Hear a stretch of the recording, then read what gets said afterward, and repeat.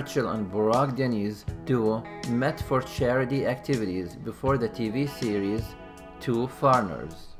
Recently, information came from the new series, which Hande Erçel's fans were eagerly waiting for.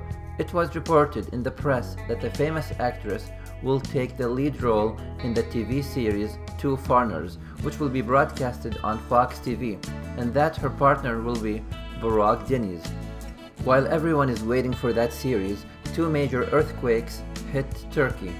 After this disaster that shook Turkey and caused thousands of deaths and injuries, Hande Erçel and Burak Deniz joined the relief activities. The actors who shared for different needs and spread the calls for those affected by the earthquake through social media met before the show by calling for help together.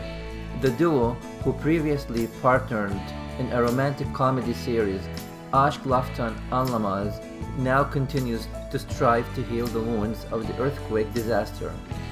Hande Erçel, who works for the charity organization of Sicily Municipality as well as the activities of the Ahbab Association, sets an example for everyone with this attitude. The famous actress said in her statement, "This disaster that fell on us has left fire inside all of our hearts, and we are all trying to find out what we can do here to help. Hopefully, we are able to show the necessary support. Congratulations to all of us," she said.